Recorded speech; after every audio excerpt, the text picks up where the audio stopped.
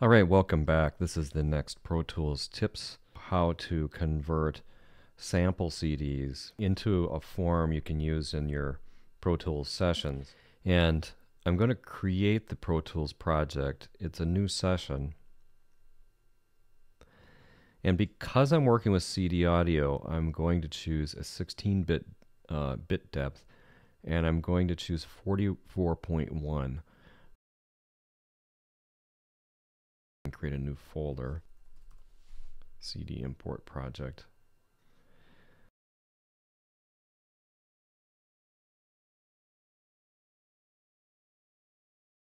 So now I have the project set up.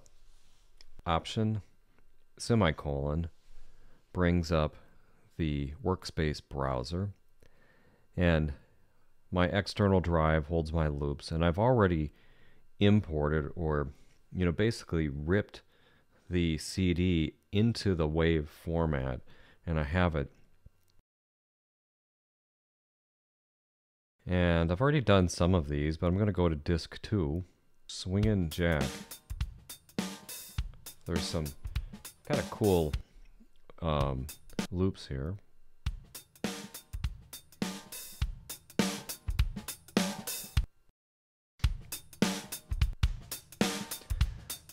This one with a little bit of reverb on it might be inspiring.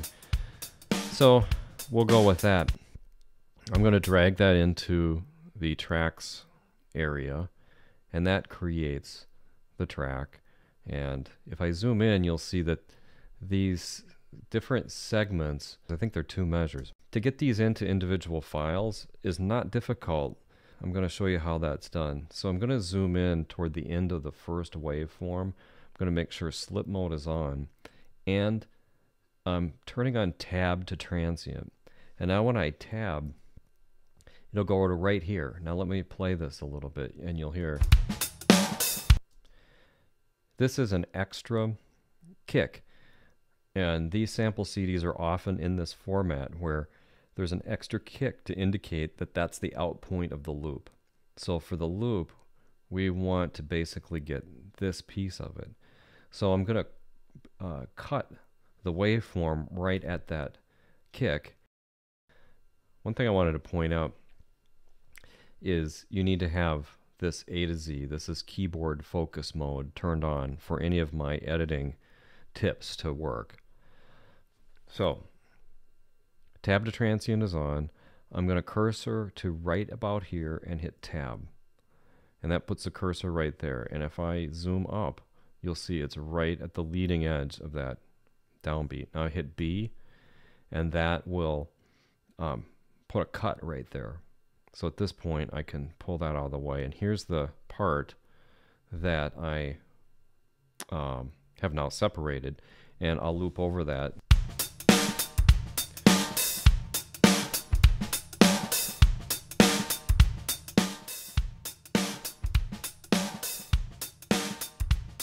So we have a nice loop point. One thing we don't know yet is the tempo. And so I'm going to use the same tip from the last couple of videos. I turn off tab to transient, and I'll tab to the end of the region, and I'll hit Command I. And this way I can put in a bar and beat marker.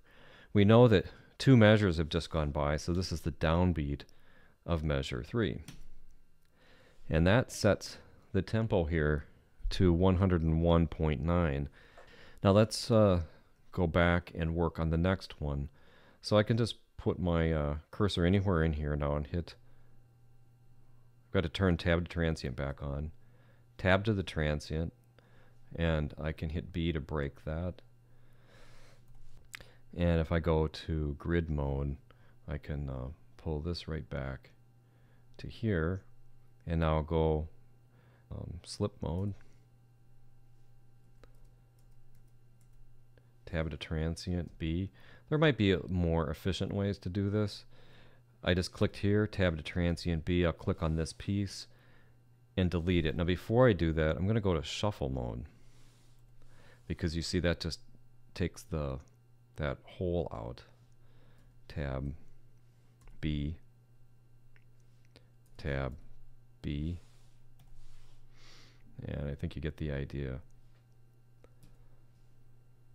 B, tab B.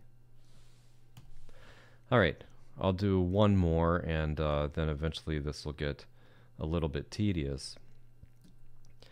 B, and I'll just cut the whole rest of the end of that off. I'm also going to do a Command I here, and this is supposed to be measure 11, so I'm going to do another tempo change here to get that perfectly on 11.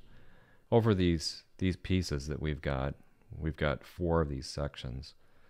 The tempo is about 101.9. So let's rewind using Enter and play this back.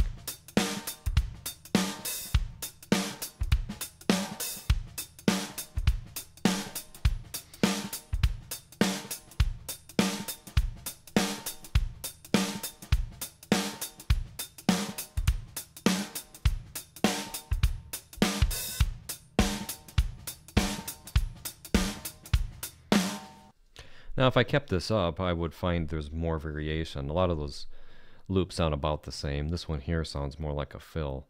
So the next thing I'm going to do is rename these as a group.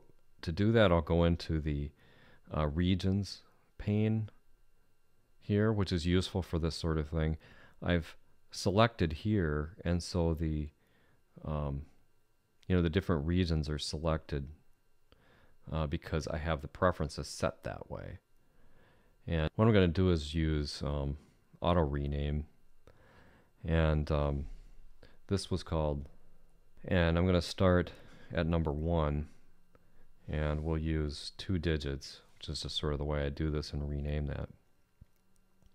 So now if we look what we've just done, we've got swinging jack 01, 02, 03, 04, 05. So that's kind of nicely organized.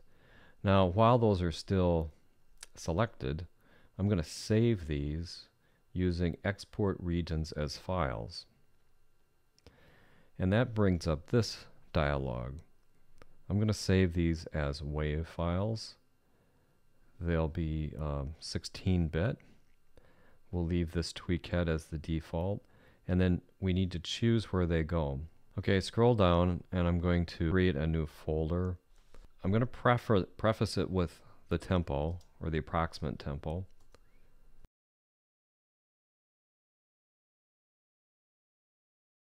And then now that's selected, and this is fine. And then we just do export. And in just a couple of seconds, they're in there. And if I hit Command, or rather Option, semicolon, and browse into my loops, I will find under 102 my swing and jack loops. Now I can audition them here, and you'll see the waveforms. And now these are ready to go on the next project.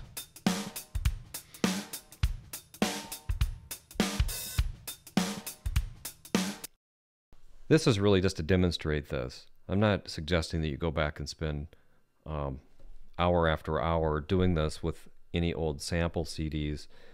However, you can do this also with your own projects and your own playing, and that's when it starts to get interesting, and we'll be talking about that in a future tips. So this was the Pro Tools tips from Lilac Writer. We'll talk to you again soon.